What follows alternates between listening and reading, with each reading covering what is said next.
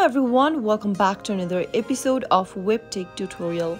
In today's video, I'm going to show you how to download Arbor application on your iPhone. Watch the video till the end and don't forget to subscribe to our channel if you've not yet. Press the notification bell so that you'll never miss another upcoming upload from us. To download Arbor application, go and open up your App Store or your Play Store. Into the search box, type in Arbor and perform your search. Once you find the Arbor Parent and Guardian Portal application, tap the Get button to begin the downloading process. Once the application has been downloaded, tap on Open button to open the app. Arbor is an application that lets parents register their child for a club or a trip.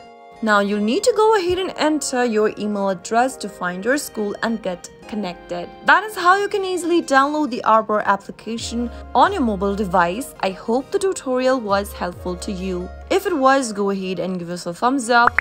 I'll be back soon with more videos like this. Thanks for watching.